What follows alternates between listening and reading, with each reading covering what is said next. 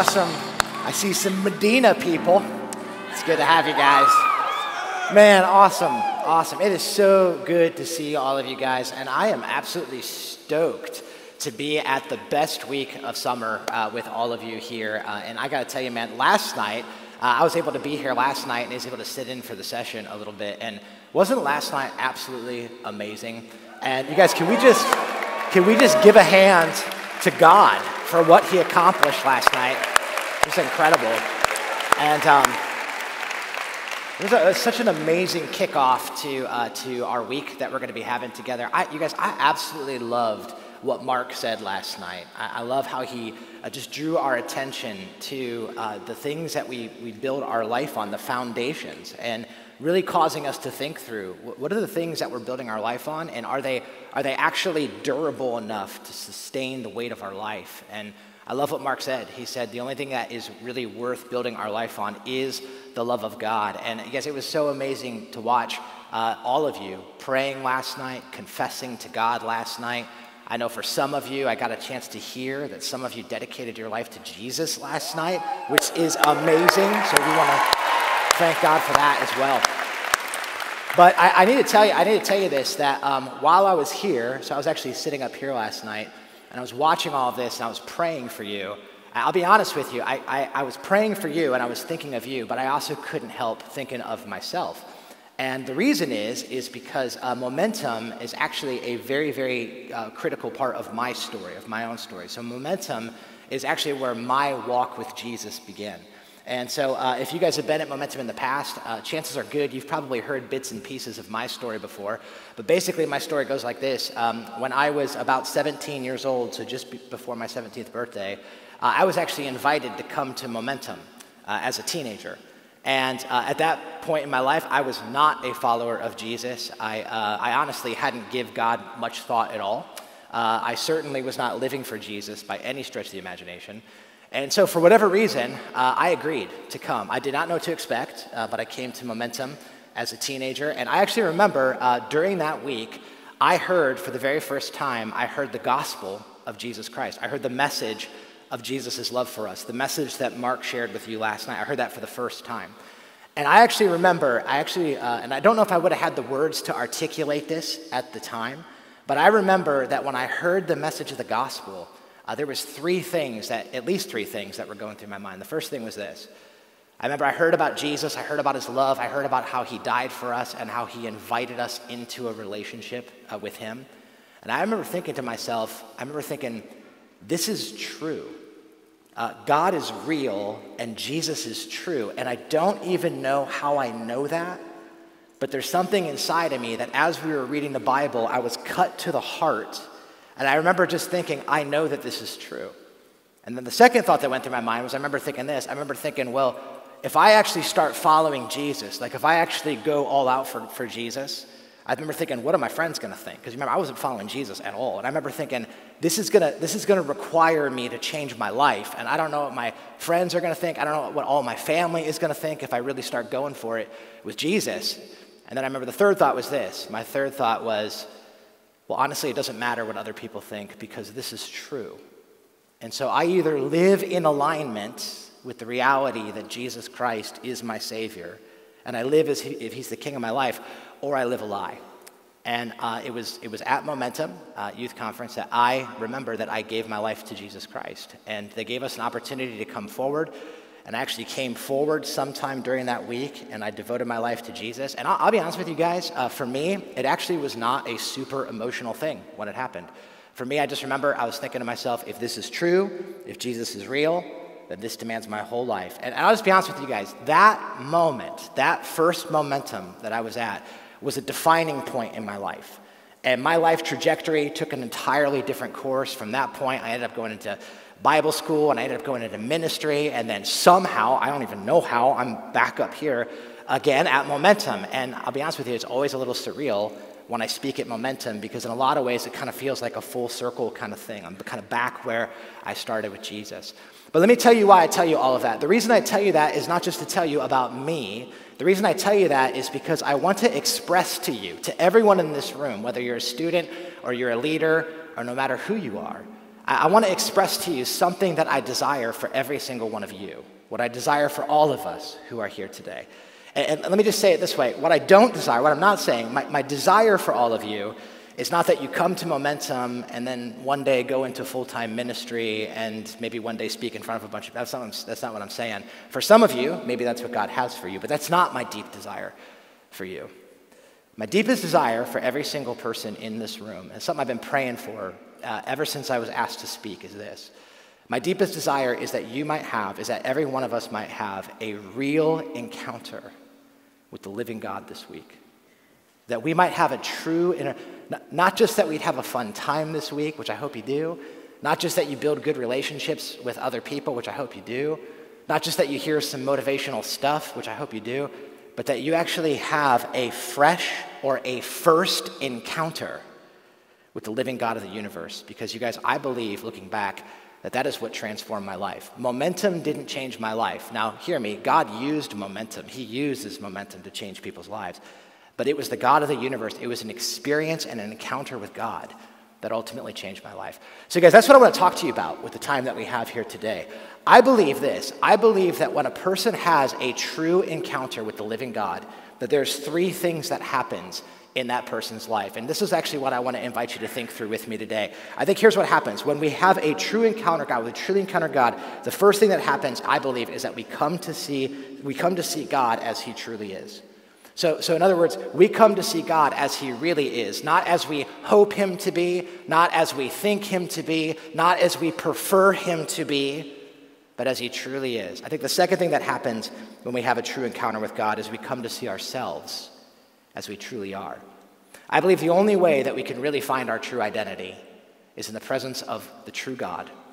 And then here's the third thing that I think happens. I think that we come to give our lives entirely to him. So those three things, when we truly encounter God, we come to see God as he truly is, we come to see ourselves as we truly are, and we come to give our lives entirely to him. So guys, I want to show you how this kind of takes place in a person's life.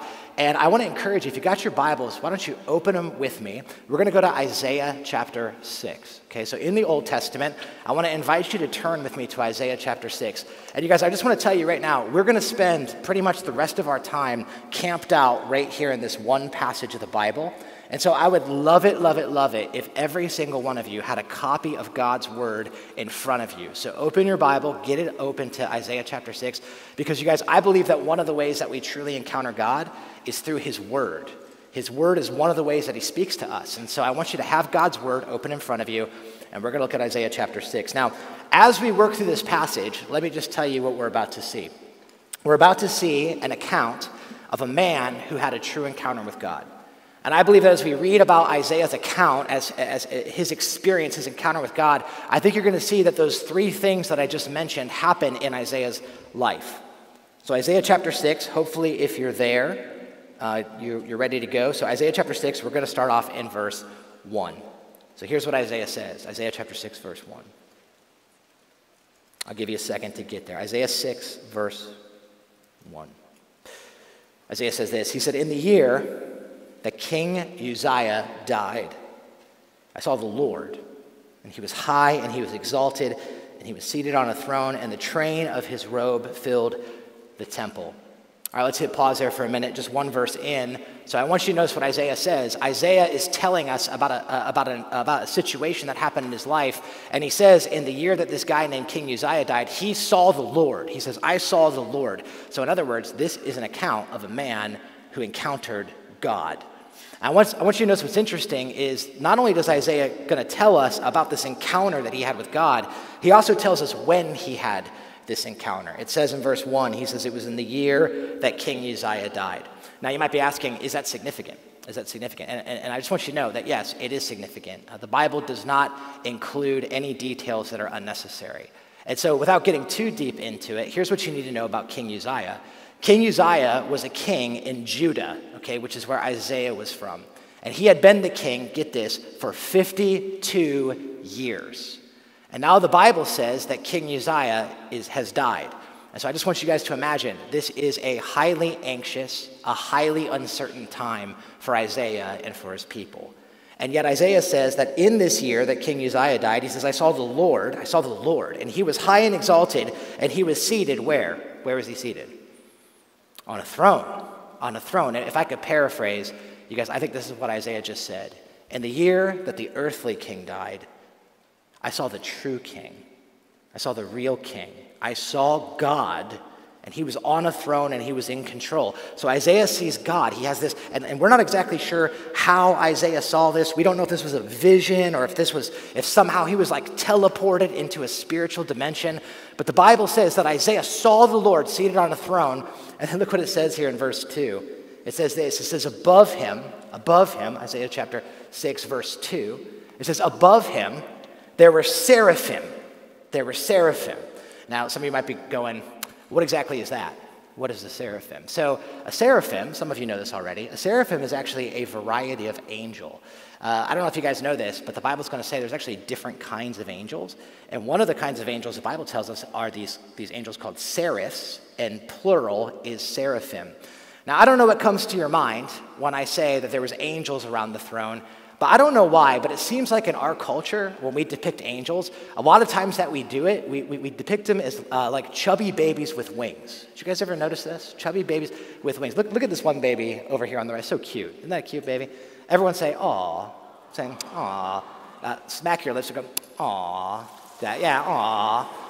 So let me just tell you guys, I don't know where this picture came from, this idea of angels, but let me just say that if you and I were to stand and see the angels that Isaiah is talking about, if we were to actually see them, our response would not be, aw. Our response would be, that would be our response. Because these things are, you guys, these things are terrifying creatures. Look what the Bible's going to say about these seraphim. It says they're seraphim. They each had 6 wings. These things had 3 sets of wings. And the Bible's going to say with one set, they're covering their face. With one set, they're shielding their feet. And with another set, they're flying. Now, why do they have 6 wings? Why do they have 6 wings? Well, can I just tell you guys, have you ever noticed this? Have you ever noticed that whenever God makes creatures, whenever God creates things, he usually creates creatures in such a way that they are custom made to survive and to flourish in their habitat. Did you guys ever notice that? So, for example, when God made fish, God gave fish gills and he gave them, fins. And why did he do that? Well, because their natural habitat is the water. And so to flourish and to survive in the water, they need to be equipped with those things. Or birds, like when God made birds, he made them with feathers, and he made them with wings, and he made them with light bone structure. Now, why did he do that? Well, because they need to be able to survive and flourish in their habitat, and their habitat is the sky. These angels have 6 wings. Now, why do they have 6 wings? I believe it's this. I believe it's because their environment required it. What was their habitat? These creatures, these angels, their habitat is the immediate presence of the glory of God. And so the Bible says they need 6 wings because they need one set, you guys get this, to cover their eyes. Now, why are they covering their eyes? Well, I think it's this. I think it's because the Bible says that no one can see God and live. That our eyes, you guys, our eyes cannot behold God in his glory. So they're covering their eyes. Then the Bible says they're covering their feet. They're also covering their feet. Why are they covering their feet? I actually really like the way one Bible teacher said it. He said this. He said the reason that they covered their feet was because their feet are a symbol of our creatureliness. I thought that was really good. It's a symbol of our creatureliness. Did you guys ever think about it? Our feet are where our bodies touch the ground. Our feet are usually the first things to get stinky and dirty. I don't know about you, but my feet are kind of nasty. I don't know about you. I don't have any big toenails. I don't know if that's too much information for you, but I don't have any big toenails. They look like chicken nuggets. So funny, I actually tell people this. Funny story, I actually lost my big toenails at Momentum when I was a teenager. And so I always tell people, at Momentum, I found Jesus and I lost my toenails. And I think it was a good exchange. I thought it was worth it and stuff like that. But anyway, beside the point, they're covering their feet. So they cover their face, they cover their feet. They have another set of wings, and the Bible says with that set, they're flying. They're probably not like this, but they're flying around. Now, why are they flying? Well, angels, according to the Bible, are messengers. That's what they are. And what did that mean? It meant that they were always ready to go wherever God wanted them to go. So Isaiah sees the Lord. You guys, he has this vision, he has this encounter, and he sees God. God is on a throne. There's these crazy angels that are all around him. You guys, and then look what the next verse says. Check this out. The Bible says in verse 3, it says, and they were calling out to one another, holy, holy, holy is the Lord God Almighty. The whole earth is full of his glory. And at the sound of their voices, the doorposts and the threshold shook, and the temple was filled with smoke.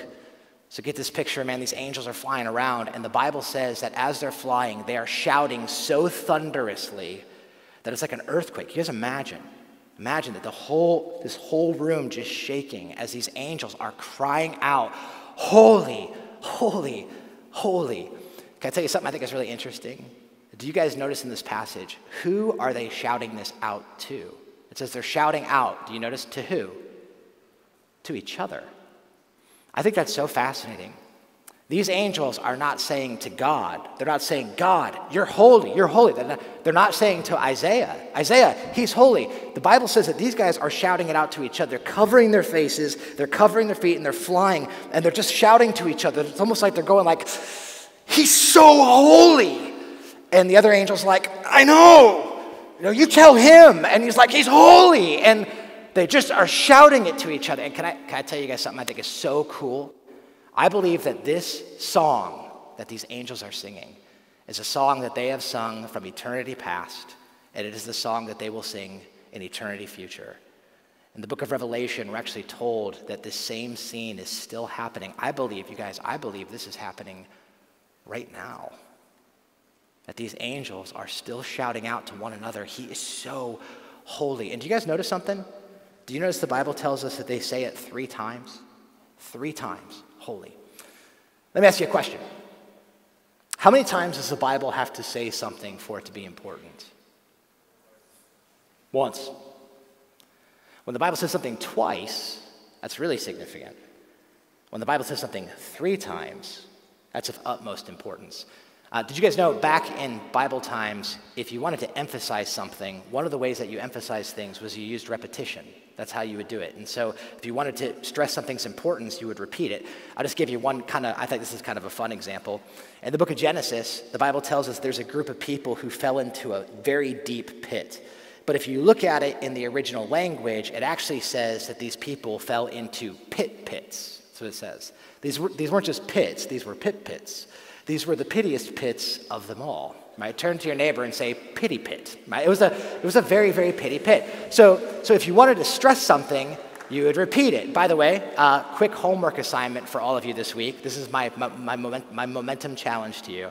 I want to encourage you, sometime this week, emphasize something by repetition. Just give it a shot, all right? So for some of you by the end of the week, some of you guys, your room is not going to stink. Your room is going to stank, right? It's going to double up. So when the Bible says something once, it's important. When it says something twice, it's really important. When it says it 3 times, so get this, you guys. In the entire Hebrew Bible, this is the only time a word is repeated 3 times. Holy, holy, holy. You guys, if you and I were to stand into the immediate presence of God, one of the first things that we would recognize is we would see God as he truly is. And one of the things that would most stick out to us is that God is holy. That he is so holy. Have you guys ever had this happen? Have you ever had it when you meet somebody? And the first time you meet them, there's one characteristic that stands out so much about them that it almost seems to overshadow all other characteristics. You guys ever have this happen? So I remember in college, for example, one time I met this guy. I had a friend introduce me to this guy, and he was a basketball player, and this guy was 7'1". Now I'm only 6'4", and I'm just kidding. I'm 5'9", like on a good day, right? So when I met this guy, I couldn't even help myself. When I met him, the very first thing I said to him, can you imagine? The first thing I said when I saw him, I was just like, tall. I was like, you're tall. And I felt like such an idiot because I'm like he doesn't know that, you know? So I was just like, you're tall. You're tall. Like, you're really tall. And he's like, I know. And I was like, yeah. And everyone I talked to about this guy, like, have you ever met that guy? They'd be like, oh yeah, that guy's tall. Now, that guy was other things, right? He had other characteristics, but when you stood in his presence, the first thing that you realized was how tall he was. Or what about this? I remember one time I got invited to speak at this event in Alaska. It was really, really cool. I got invited to go speak at this thing, but the only catch was it was in the dead of winter in Alaska. Now, I don't know if you guys know this, but there's like parts of Alaska that get, in the dead of the winter, they get 0 daylight. And as a result of that, it gets very, very, very cold. And so I remember when I flew up to Alaska, I got off the airplane and I walked out into the Alaskan air in the dead of the winter, and I could not help myself from saying one word. You guess what it was? I was like, it's cold. It's cold. I was like, it's the only word. I'm like, cold, cold, cold, cold, cold, cold. It's cold. Now, Alaska is a lot of things. Alaska is mountainous. Alaska is breathtaking. It is beautiful. But in the dead of the winter, when a human being steps out in Alaska, the first thing they notice is that it's cold.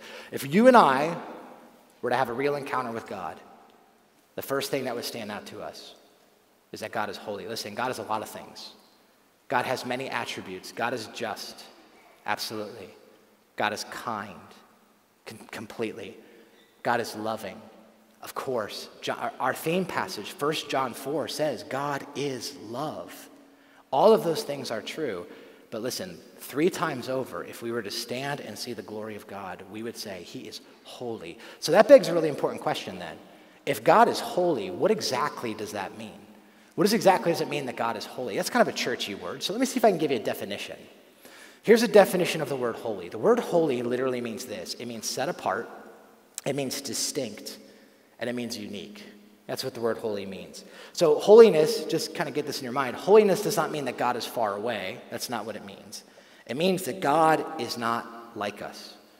God does not think like us. God does not act like us. His ways are higher than our ways. Listen, God is not just a slightly bigger version than us. He's not just a slightly better version of us. He's not just a slightly smarter version than us. He is in a category that is entirely his own. And you guys, if you and I were to have a true encounter with God, one of the things that we would recognize is that any small or manageable view of God that we might have would be shattered. God does not fit into any categories that the human mind can construct. And when we have a real encounter with God, we start to realize that God is holy. He is different. He is set apart from us. And so the angels say he is holy, but then I want you to notice what else the angels say. They say, God is holy, holy, holy. And then it says this, and the whole earth is full of his, say it with me, his what? His glory. Now there's another churchy word. What's the word glory mean? Because I think glory is a really important concept. The idea of glory, the word glory itself, literally means this. It means heaviness or weightiness. Heaviness or weightiness. Now some of you might be saying, so what does that mean exactly? If you're saying that God has glory, that he's heavy or he's weighty, what does that mean? Well, I think maybe a good illustration might be this. I want you guys to think about the solar system for a second. All right, so we all know how the solar system works. You have the sun and the planets and all that kind of stuff. In our solar system, what is it that determines what revolves around what? What is it that determines that? And I think all of us know this. The answer to that is gravity. So why is it that the earth revolves around the sun and not the other way around? And why is it that the moon revolves around the earth and not vice versa? It's because the sun has more gravity. The sun has more weight. The sun has more heaviness. It has more, get this, it has more glory than the earth does. And so the object that has more glory necessitates that the object with less glory is the one that revolves around it. Listen, do you guys want to know, do you want to know a characteristic that you have never had a true encounter with the living God? I think a characteristic that maybe you're not dealing with the real God is that God is always lighter than you. He's always lighter than you. Now you're like, what do you mean by that? God is always lighter than you. Well, I think it means this. When God is lighter than you, it means that your ideas and your opinions carry more weight than his. That's what it means. It means that his word is something that you take lightly. It means that if I have an idea or if I have an opinion and God's word says something different, I'm going to opt for my idea and my opinion because it has more weight in my life. What does it mean that God is lighter than you? It means that he revolves around you. He orbits your preferences. So if you have a preference, if you have an idea, then God is the one who kind of bends to your way of thinking. What does it mean when God is lighter than you? It means that you shape him. It means that you edit him. It means that if you read things in the Bible that you don't like about him or you don't understand about him, that you have the freedom to just say, well, that's not true. I don't believe that part about God. And my God looks like this, and my God acts like this. And we pick and choose the parts that we like about him. What does it mean when God is lighter than you? It means that your feelings outweigh his word. It means that I look at his word and I say, man, God says this is true, but I feel like this is true. And so I'm going to go with how I feel over what God says because it has more weight in my life. Listen, you guys, I think that's a sign. I think that's a sign that maybe you're not interacting with the real God. God as he really is. Just think about this with me for a minute. I just want you to think about this for just a second. You guys, if you had a friend who never challenges you, if you had a friend who never disagrees with you, if you had a friend who never surprises you, if you have a friend who never confuses you, if you had a friend who never offends you, you guys, I think it's reasonable for us to conclude that chances are good that you have an imaginary friend. True or false? Now, let's just take it up a notch. If you have a God that never challenges you, if you have a God that never disagrees with you, if you have a God that never surprises you, if you have a God that never confuses you, he always makes sense to you and you can always explain him. If you have a God that never offends you, he never causes you to change, because I think that we can deduce that you have a figment of your imagination. You're not dealing with the real God. You're dealing with a construct of your imagination. Now, how do you know that you're dealing with the real God? Well, I think an indication that you've had a real encounter with God is that God becomes heavier than you. God becomes heavier. Now, what does that mean? I think it means this. I think it means that you begin centering your life around him. You start to orbit him. You begin to, because he has more glory than you do. He is holy. His truth is greater than your feelings. What happens when God is heavier? Your preferences begin to give way to him and his desires. He is the one who edits and shapes you when God is heavier than you. You guys, here's the truth. I think that if you and I were to have a real encounter with God, a true encounter with God, the first thing that would happen is that we would see God as he truly is. And we would see that God is not like us, that he is holy, and we would see that he has glory, that he outweighs us. And I think anyone who has had a real encounter with God never walks away unchanged. I think we see this with Isaiah. We see this with Isaiah. What happens when we have a real encounter with God? I think the first thing is that we come to see God as he truly is. But here's the second thing that happens. We come to see ourselves as we truly are. We come to see ourselves as we truly are. I want you to notice what it says in verse 5. Verse 5, Isaiah sees God. He sees God on his throne. He sees these crazy angels shouting, holy, holy, holy. God is full of glory. And Isaiah's first response when he sees all that is he says, woe to me. Woe to me, I cried. I am ruined, for I am a man of unclean lips, and I live among a people of unclean lips, and my eyes have seen the King, the Almighty. So Isaiah says, now that I have seen God, I've seen him as he truly is, Isaiah says, now I see something about myself. And what's his response? He says, woe to me. Now what does that mean? Literally it means cursed. Cursed am I. And he says, I am undone. He says, I am ruined. Some of your translations say, I'm undone or I'm doomed. So literally he sees God in his holiness, and then immediately he sees himself and he says, I'm doomed. Now why does he say he's doomed? Because he says, I'm a man of unclean lips. In light of God's holiness, he says, I can see how not holy I am. He's probably saying, man, the things that I said, those things that I did, those things that I looked at, all of a sudden, all of that is made known to him in that one moment. And he says, woe to me. I am a man of unclean lips. I am doomed. By the way, Isaiah's response that we see here is pretty typical of a response of someone who has a real encounter with God. Throughout the Bible, we are told of many people who had a real encounter with God, and they all look a little bit different, but their responses are strikingly similar. So let me just give you a few examples. In the book of Ezekiel, there's this dude Ezekiel, and he has an encounter with God. It's not exactly the same as Isaiah's, but it's kind of similar. And he has this encounter with God, and you know what his response is? His response is, he says, when I saw the glory of God, I fell down on my face. He's like, the moment I saw God's glory, I was like, right on my face. Or what about Job? Some of you know Job's story. Job was a man who suffered intensely. And the Bible says that he kept asking God for an answer. And finally, God shows up at the end of the book of Job. And he has this encounter with God. And this is Job's response.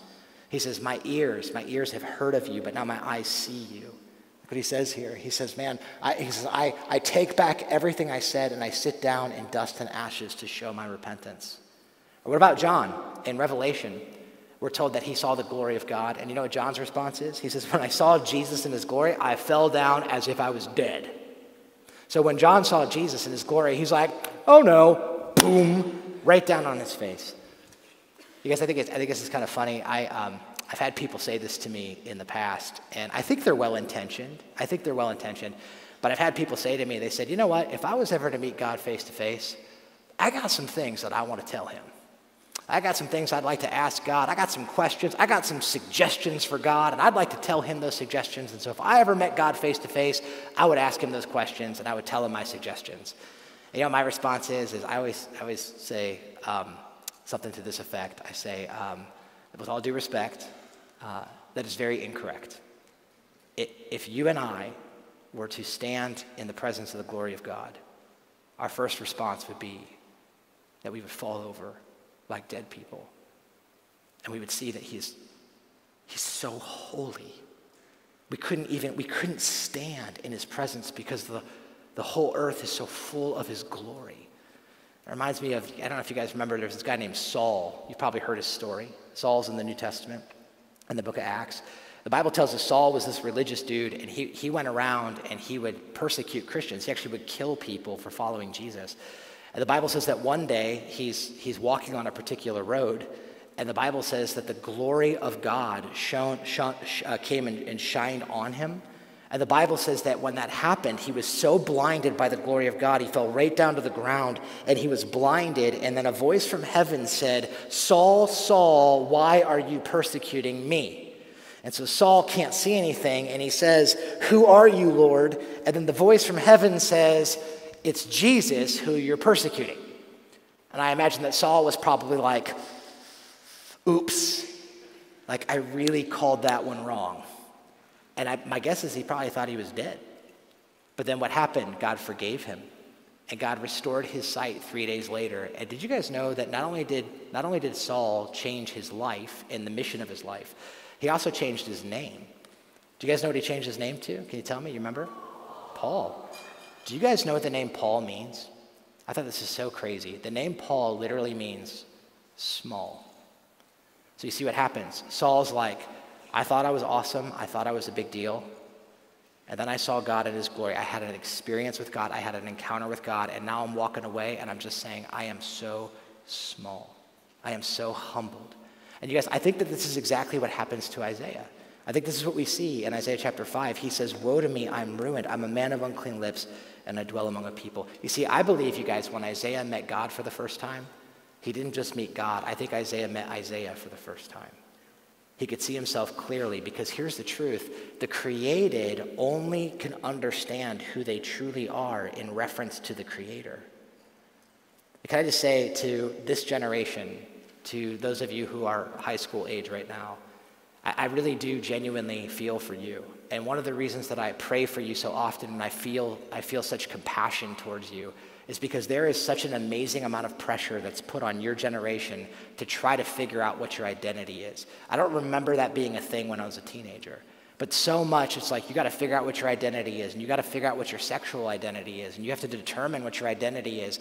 And oftentimes we're encouraged that the way that we find our identity is that we need to look within ourselves. Who do you feel that you are? Who do you think that you are? Who do you want to be?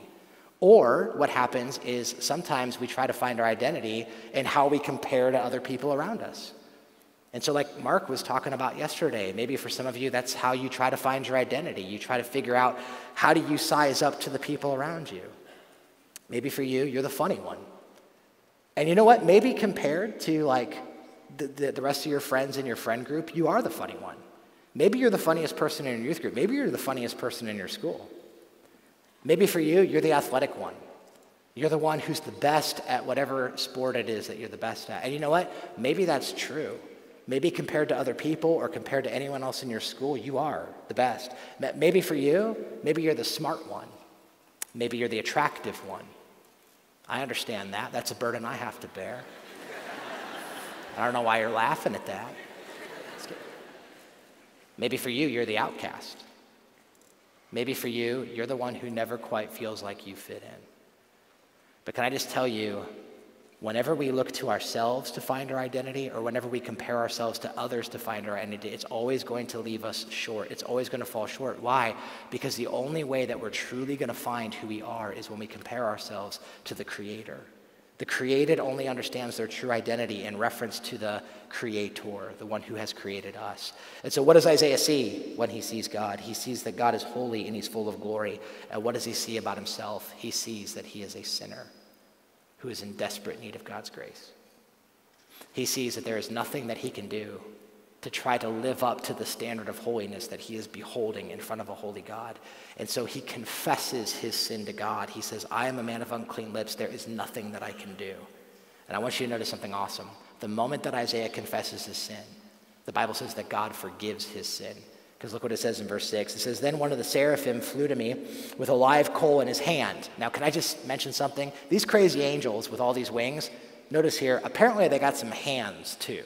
So I don't know what's going on with these things. These things are crazy. So he flies over, he's got a coal in his hand, which he had taken from the altar. And with it he touched my mouth, and he said, see, this has touched your lips, and your guilt is taken, and your sin has been atoned for. Now, you guys, I wish I had more time to get into this, but I want you to know that the altar is the place in the temple where sacrifices are made for sin. And when this angel flies over with a coal from the altar, he says to Isaiah, your sins have been atoned for. Literally, the word atone means that your sins have been paid for. So what is this angel saying? He's saying, listen, someone has sacrificed and someone has paid for your sin. God has sacrificed. He has provided a way to sacrifice and to pay for your sin. And in a moment, Isaiah is forgiven. He is completely forgiven in this one instance when he experiences the forgiveness of God. You guys, we talk a lot about God's grace and about God's love and about God's forgiveness, as we should. We should. Those are the things that define those of us who follow Jesus. Without God's grace, we are in deep trouble. Without God's love, we have no identity. But can I just say something? Can I just say this? I don't think you and I can ever understand the magnitude of God's grace and the extent of God's love, apart from understanding the heights of his holiness and the depths of our sinfulness. It's only when we realize how far God has come that we truly understand the love that he has for us.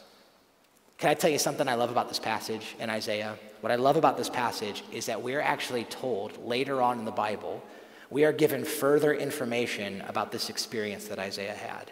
And can I just show you, this is actually in the Gospel of John. The Gospel of John is going to tell us who it was that Isaiah was looking at in Isaiah chapter 6. Who was the one who was on the throne? And look what it says in John chapter 12, verse 41. It says, Isaiah said this because he saw Jesus' glory. So you guys, here's the question. Who is the one who is seated on the throne? Who is the one who's surrounded by angels who have to cover their face and cover their feet and are shouting that he's so holy and the earth is full of his glory? Who is the one that if you and I saw in all of his glory, we would fall down on our feet, fall down on our faces if we were dead people? Who is that? It's Jesus Christ. It's Jesus Christ. The same Jesus, you guys get this, who came as a baby. The same Jesus who lived a life in relative obscurity and then went to the cross to die for us. We will never understand the extent of God's love until we understand the heights of his holiness and the depths of his humility, how far he has come for you and I. I love what it says in 1 John 4:10. This is real love. This is what real love is. Not that we love God, it's not that we love him, but that the Holy One, that God loved us and he sent his son as a sacrifice to take away our sins. Look at how far he has come to love us. So you guys, what's the only logical response? Well, I think the only logical response when we have a real encounter with God, when we see him as he truly is, and when we see ourselves as we truly are, I think the only logical response is that we come and we give our lives entirely to him. We surrender our lives entirely to him. And you guys, this is exactly what Isaiah does. So look what it says in Isaiah chapter 6, verse 8. He says this, he says, then I heard a voice from the Lord saying, whom shall I send and who will go for us? Who's going to go for us? And Isaiah said, here am I, send me. Here I am, send me. So what's Isaiah's response? Well, I want you to notice this. 1 nanosecond after Isaiah sees God in all of his glory and sees himself in all of his sinfulness and receives forgiveness and receives the grace of God, 1 nanosecond afterwards, he is volunteering his entire life. God says, who can I send? And Isaiah, do you guys notice this? Isaiah doesn't even wait for the job description. It's not like, Isaiah's not like, well, what is it that you want, God? God's like, we need to send someone. And Isaiah's like, me, I'll go. I don't even care what it is. Well, the answer is yes, and we'll figure it out later. I love the way Pastor Jeff Bogue says this. Jeff Bogue has always said it this way, and I always appreciated this. I think when we have a real encounter with God, we are compelled to give God our predetermined yes. I love that. What does that mean, predetermined yes? It means I've already decided. I've already determined. The answer is yes. The answer, God, the answer is yes. What's the question? The answer is yes. Do you want to know a real indication, the true indication that you had a real experience with God? I think the real indication is this, that your life is a blank check. You give God a blank check. There is no limitations that you put on your obedience. There's no restrictions that you put on your willingness. God, I will do what you ask me to do. I will go where you want me to go. I will change what you want me to change. I will follow you wherever it is that you're asking me to follow you. You know, I think what happens sometimes, you guys, is rather than giving God a blank check to our life, I think what happens sometimes is we give God gift cards to our life. I heard one pastor say this, and I thought it was so helpful. You guys know how a gift card works, right? You know how this works. So if I was to give every single one of you a $50 Chick-fil-A gift card, if I was to do that, which there's a lot of you in this room, so I don't like this illustration. If you were to give me a $50, I like this better. If you were to give me a $50, you guys know how that works, right? I can't take that gift card and go try to use it at Walmart. I can't do that. Why? Because it is a limited amount to a limited location. That's what a gift card is. And for some of us, you guys, that's what we do. We give God gift cards. We say, okay, God, you can have a limited amount in a limited location of my life. You can have access to this part, but you can't touch this. God, you can have Sunday. You can have Sunday morning for a couple hours here, but you cannot speak into my sexual identity. That's mine. And I will not tolerate your voice in that space. So here's a gift card. God, you can have this particular space in my life, but don't touch my future. I already have my ambitions. I have my 20-year plan mapped out, and so don't mess with that. Because I've already given you, I'm going to give you, and listen, I think you guys, one of the indications that we've had a real encounter with God is that we see God as he truly is. We see his glory. Our life begins to orbit around him. We see ourselves for who we truly are, and our lives are given to him. How do we get to a place that we can say like Isaiah said, here I am, send me? How do we get to that place? And here's what I believe, you guys. I don't think that you and I can say what Isaiah said until we see what Isaiah saw. And I don't mean that means that you need to see God on the throne with a bunch of angels around him. What I mean is, I think we see God as he truly is. And then we see ourselves as we really are. And as a result, we give God our lives fully. So I want to invite the band to come up, you guys. And as they do, I actually want to end by doing this. I'm not going to ask you to come forward. I'm not going to ask you to stand up. But I want you just to simply do that. I want you to put everything away. I want you to sit quietly before God with your hands up like this. Just put your hands up. Palms to the ceiling. And here's what I'm asking you guys. We have a full week ahead of us this week. We have a full week ahead of us. And I want to tell you what I believe with all of my heart. I've been thinking and praying about this. So eyes closed, palms up. You guys, here's what I've been thinking about and here's what I've been praying about. I believe that God wants to have an encounter with you. I believe that God has done everything to create a relationship opportunity that you can actually know who he is. He has given us his word. He's revealed himself to us. He has given us Jesus, who has died for our sins. He's given us his Holy Spirit so that we can follow him and we can be led by him and we can keep in step with him. He has done everything so that we can have. So the question isn't, does God want to have an encounter with you? He does. I believe God wants to meet you this week. I believe there's things he wants to say to you this week. I think there's things he wants to encourage you in this week. I think that there's things he might want to change in you this week. There may be stuff he wants you to surrender this week. So here's the question. Do you want an encounter with him? He wants one with you. It's not the question. The question is, do you want one with him? So let me just ask you a couple of questions, and I just want you to pray through these with God, just between you and God.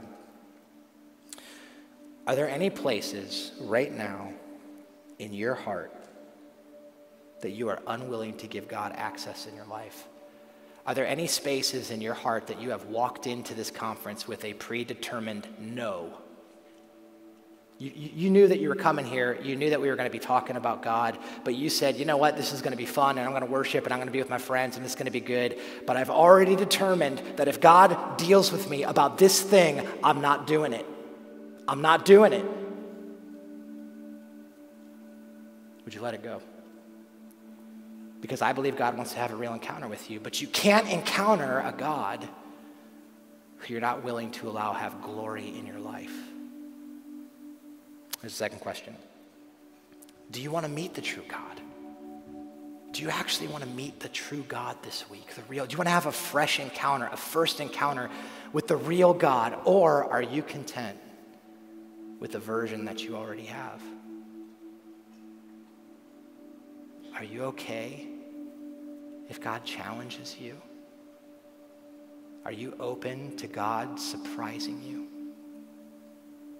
Are you open to God blowing apart categories in your mind of who you think he is to allow him to be who he truly is? If you're willing to do that, I want you just to express that to him now. Let me pray for us. God, thank you that you're real. Forgive us for the times that we create you in our own image. We are created in your image, not the other way around. And so, Father, we come to you, the true God, the Holy One, who's full of glory. And we pray that our lives would live in alignment with the truth of who you are. Man, thank you for your grace. Thank you for your love. The fact that you would come so far to love us. And so, Jesus, I pray that you would open our hearts, make us willing to have a real encounter with you. We ask this and we pray it in Jesus' name.